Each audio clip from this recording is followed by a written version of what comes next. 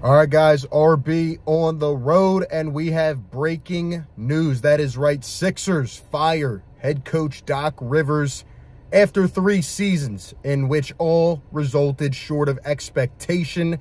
Game 7, Game 6, Game 7, all in the second round. I knew heads would start falling, and Doc Rivers was first. I predicted this on the show yesterday. I said they'll give him Monday to get back, get situated, and then boom, Tuesday comes around, they're firing him.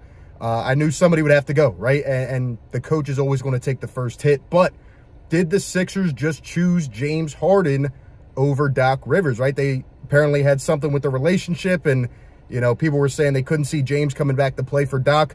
Or do they let James go? Do they trade Joel? Do they completely restart? Or do they retool around Embiid and Maxey? There are so many decisions that will create for a drama-filled offseason. I just saw a follow-up tweet from Woj, which said that the Sixers are going to look into Monty Williams, Nick Nurse, Mike Budenholzer, Mike D'Antoni, Frank Vogel, and Sam Cassell.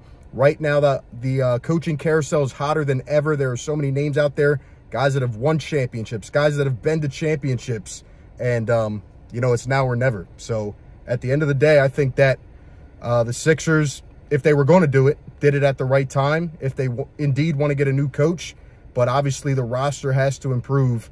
Otherwise, you know, this team is probably going to end up in the same place. But when you don't get the results, somebody has to start dropping, and Doc Rivers was the first domino. So just wanted to give you guys the update.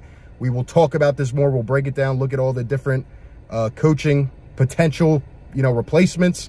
But at the end of the day, Doc Rivers out after 3 seasons, and a big offseason of changes coming for Philadelphia.